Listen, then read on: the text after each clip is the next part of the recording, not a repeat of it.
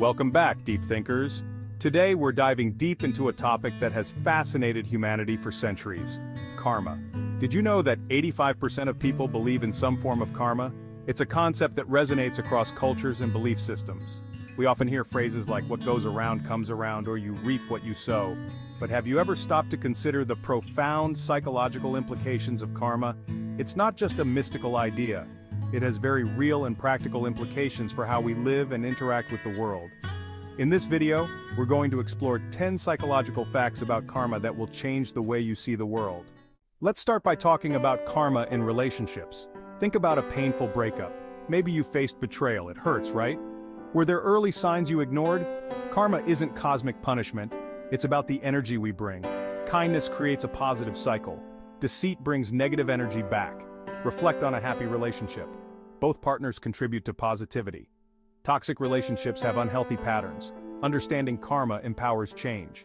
Now let's shift gears from the personal to the professional and talk about karma in the workplace.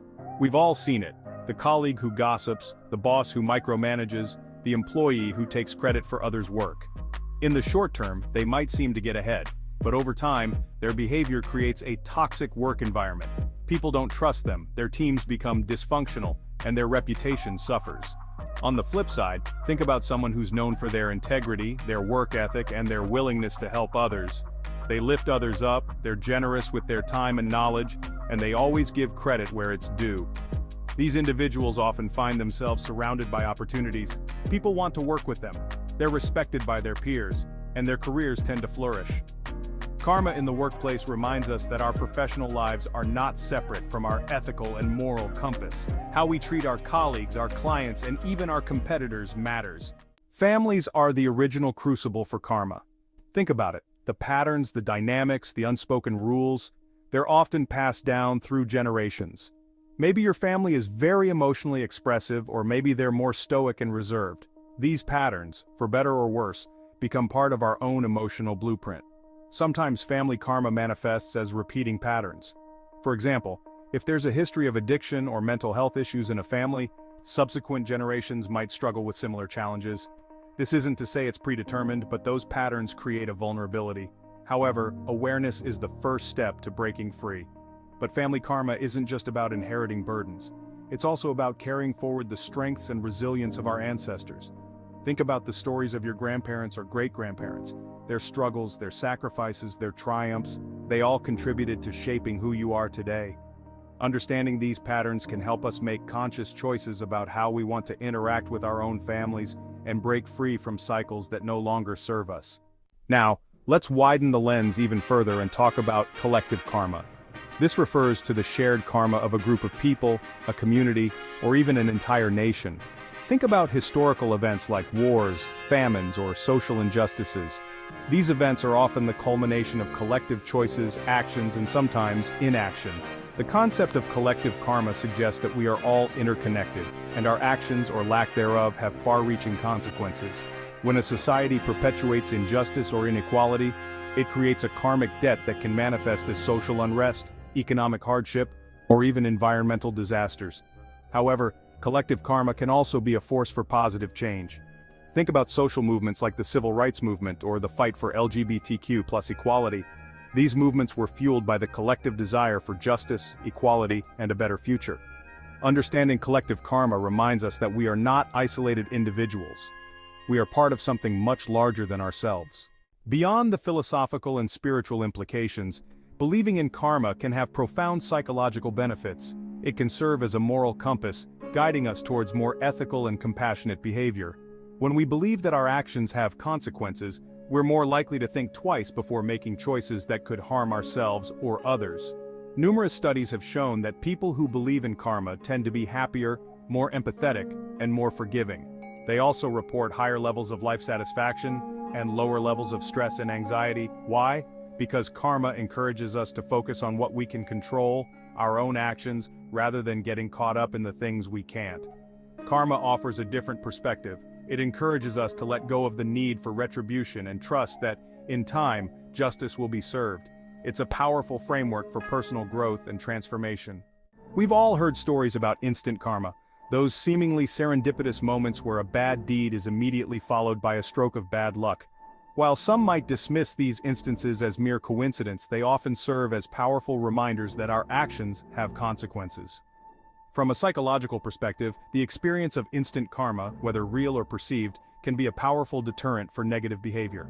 When we witness someone experiencing immediate repercussions for their actions, it reinforces our belief that there are consequences to our choices. Think about a time when you saw someone cut in line and then miss their turn, or perhaps gossip about someone only to have their words overheard by the very person they were talking about. These seemingly small instances can have a big impact on our understanding of cause and effect.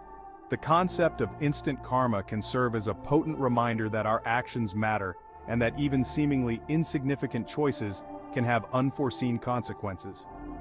Whether or not you believe in instant karma, the possibility of experiencing immediate repercussions for our actions can serve as a powerful motivator for ethical behavior. Karmic debt is a complex concept. Harmful actions accumulate a debt that needs balancing. This debt offers growth opportunities. Every action creates an energetic imprint. Karmic debt restores balance. It manifests as challenges to learn from past mistakes.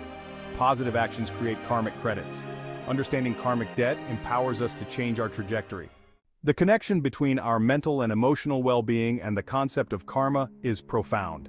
While karma is often associated with external events, it's essential to recognize its impact on our inner world. When we live in alignment with our values, acting with kindness and compassion, we cultivate a sense of inner peace and harmony. This, in turn, positively influences our mental health. Conversely, when we consistently engage in negative behaviors, lying, cheating, gossiping, or harboring resentment, we create inner turmoil. This can manifest as anxiety, guilt, shame, and even depression.